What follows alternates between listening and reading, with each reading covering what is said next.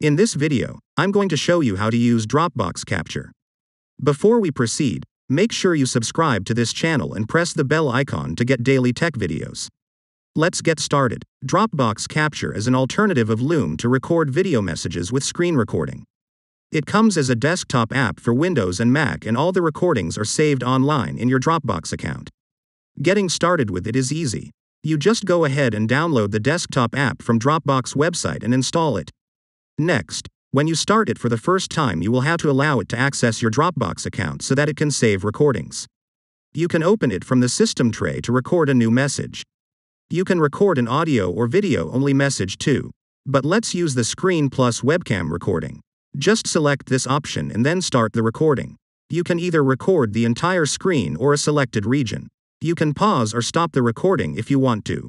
When you are done, just click on the stop icon. It will save your recording to Dropbox and you can access it from its main interface by simply clicking on it. Later you can download that on your PC as well or share it directly with anyone you want. That's it. If you liked this video, give it a thumbs up and subscribe to the channel.